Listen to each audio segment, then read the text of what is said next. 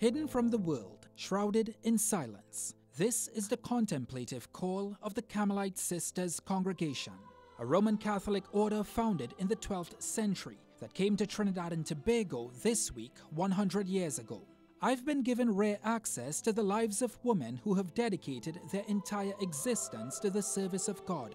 The Carmelites here in Trinidad are noted for reaching out, our social work, reaching out to those who are less fortunate than ourselves. In 1919, Archbishop of Port of Spain John Dowling asked 3 nuns to come to the country to serve at L'Hospice, a home for the elderly. Their service extended beyond that. When young ladies were having babies with nowhere to leave them during working hours, it was the Carmelites that opened a daycare. When society didn't know how to treat with special needs children, Carmelites opened a school.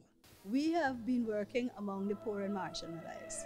If you look at where our convents are situated, you will realize that we are in all the hotspots. What is important is what we do between birth and death, which is life.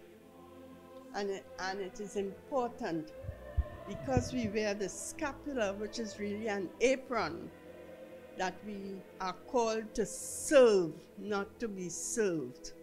These days, finding servers are hard. There are roughly 35 Carmelites in the country. A life of prayer and chastity doesn't connect well with young ladies. We didn't have quite a lot of the things that young people are distracted by now.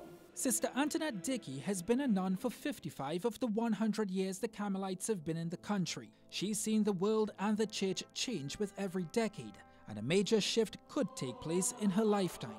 Right now, there is a report sitting on Pope Francis's desk with recommendations to allow women to become diaconesses. Do you think that's something you would support? Of course, because quite a lot of our sisters do most of the works of the deacons anyway. They preach.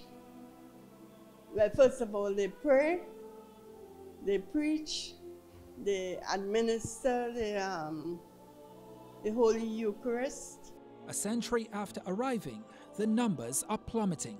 Do you ever worry that there may not be another 100 years of Carmelite? No, it's all in God's hands. Though the building sways from left to right, the strong foundation prevents it from falling. Ryan Bechu, CNC3 News.